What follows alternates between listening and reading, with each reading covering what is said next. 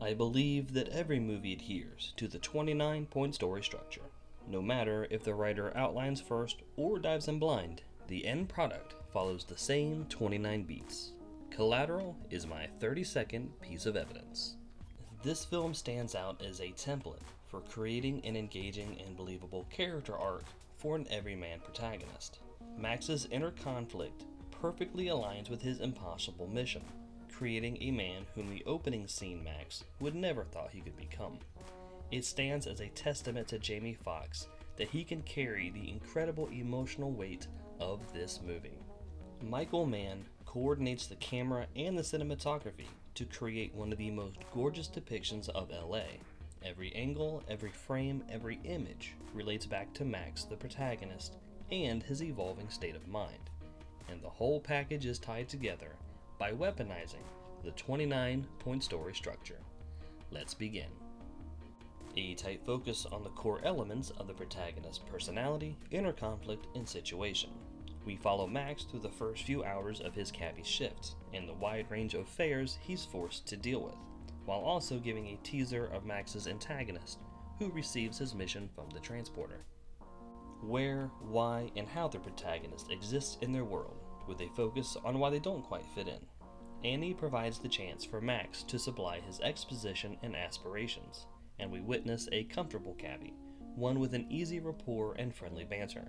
Then Vincent passes Annie to enter the story. A singular event that's never happened before, and is destined to lead the characters away from their status quo.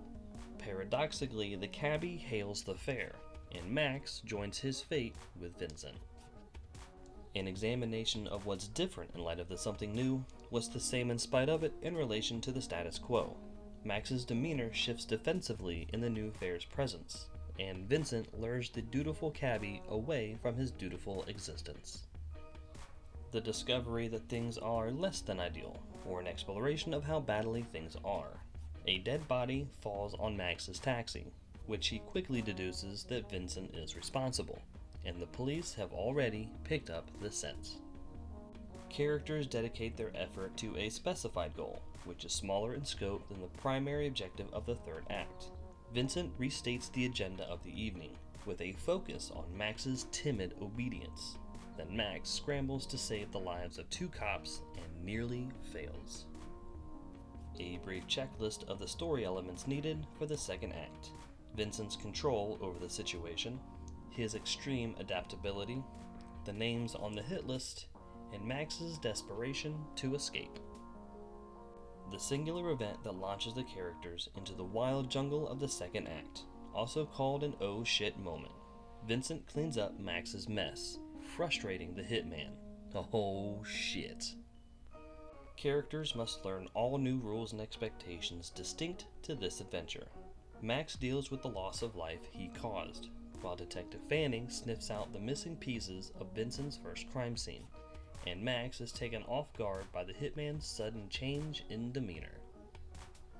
Characters showcase their ability to grow in the areas this adventure requires, typically through external means. Vincent takes the moment to get to know his target, while Max bears witness to the criminal undertakings of the doomed man before them. Characters face legitimate and understandable reasons to deviate from their stated convictions, agendas, or desires. Max melts down, tries and fails to walk away from death, from Vincent. Then he's backed into a corner and must lead Vincent the hitman to his mother's hospital bed. An escalation of problems that vex the characters. Detective Fanning crosses paths with the hitman he started sniffing around, while Ida reveals a wealth of information about Max to Vincent. Then Max hijacks the hit list briefcase and scatters the contents onto the freeway. Characters evolve internally by utilizing everything they've gathered and learned. Detective Fanning links his missing corpse to Vincent's second target, and sniffs out the bigger conspiracy. Max connects with Vincent as only inexperienced cabbie can. Journey-weary characters reconcile the reality of their ongoing situation with who they were in the first act. Max finally resolves the first act reluctance and tells Vincent about his dreams and aspirations. Then he's forced to cosplay as the hitman to retrieve the hit list. Detective Fanning resolves his first act reluctance and cooperates with the feds for leads. A singular event that strikes at the protagonist's core conflict. Detective Fanning identifies Max's cab, and hope begins to shine that he'll make it out of this alive. Characters find needed answers for both external and internal conflicts. Max gets a taste of Vincent's world and sees what kind of a man survives, while a third body confirms the presence of a hitman targeting witnesses to a federal case.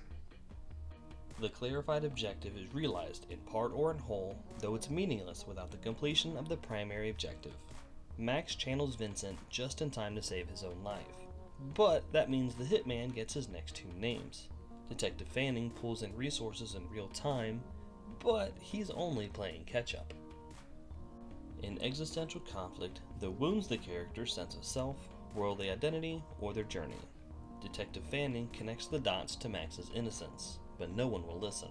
The feds prepare their assault strike against the killer cabbie, and Vincent accidentally sparks a glimmer of hope that Max might survive this after all.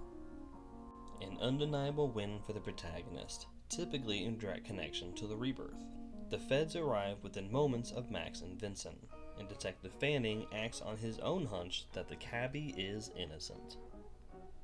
A grand loss directly connected to the character's newfound inability to quit the journey. Everyone who engages Max gets shot, and not all of it is a coincidence. A thematic freefall tied directly to the heavy price. The target's henchmen swarm Vincent.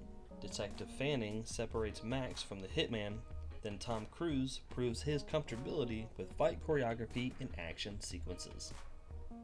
A singular event that robs the protagonist of seemingly any chance of success. Vincent shoots Detective Fanning, the only person who believed in Max. Characters cannot return to their starting personas and must turn to face the primary objective. Vincent waxes poetic about the grand triviality of his actions in the ever-expanding universe, and Max calls out Vincent's lack of humanity as the reason he feels disconnected from it all, then stares down his own inconsequential life and lack of action, thus crashing the cab. Characters move towards the climax while utilizing the major swings and sneaky misdirections of the story. The dead bodies in the trunk looks really, really bad for Max, who is placed in a position to see that Annie is Vincent's final target, then channels the hitman yet again to escape arrest and save the girl. The final confrontation between the protagonist and the antagonistic force. Max gives conflicting advice and ends up keeping Annie in danger. He scrambles to get into the building, then Vincent finds his target. The singular event where the protagonist finally confronts their place in the status quo. Max shoots the bad guy and saves the girl. The direct aftermath of the climax. Shot, bleeding, and angry, Vincent chases his target, though I'm sure at this point he'd shoot Max for personal reasons. Max and Annie fail at outwitting the hitman during their escape and get pinned down in a subway train. The consequences of the climax in relation to other characters and the status quo. Max and Vincent face off and unload their magazines in each other's general direction. Fatally wounded, the hitman finally puts down his gun and dies anonymously on the subway. A tight focus on the protagonist contrasted from the opening. Max survives the night and keeps Annie alive to fight the good fight. And there you have it, my 30-second example to support my argument that all movies follow the exact same story structure, regardless of how the writer approaches their craft. Collateral took us step by step through Max's overnight evolution and capitalized on the emotional characteristics of each sequence within the 29-point story structure. But does this character drama follow the same plot beats as the 8th installment of a sci-fi franchise that spans planets as well as generations? Yes, it arguably does. Next on my docket, Star Wars: The Last Jedi. Please subscribe to stay up to date with this and future videos, and please like and comment with your thoughts and reactions. I'll talk to you next time.